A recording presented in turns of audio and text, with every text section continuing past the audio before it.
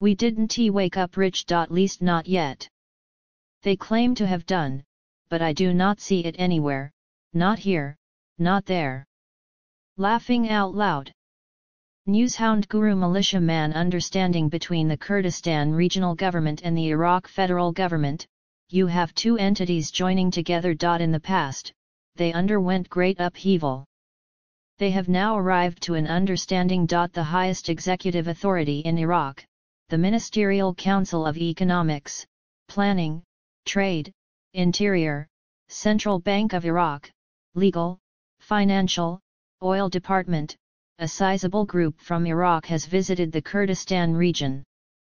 With their counterparts from the Kurdistan region figuring it out, the total list was enormous and screams of national reconciliation. I can see Iraq going far if they achieve national reconciliation. It's amazing, reconciliation has a historic background. Intel Guru FRANK26. Alak, he is back.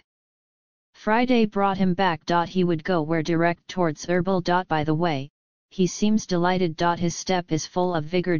Given what they have to offer Iraqi people, the purchasing power, I would be on cloud 9 right now as well. Your economic transformation is going to go nuclear. With its new monetary reform, your nation will be leading the world. The beauty is known to everyone in the planet. And everyone else wants it fiercely as well. Newshound Intel Guru MNT Goat. They recently informed us that corruption and money laundering are now all ending and must halt, or else we would not see any reinstatement. This electronic platform is also disappearing at the end of 2024.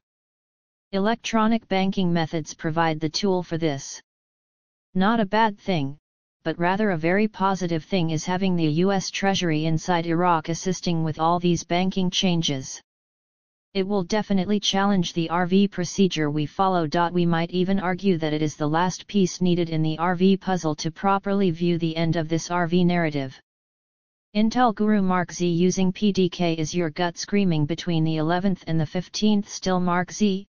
Absolutely, it is. I have heard some amazing Iraqi conversation.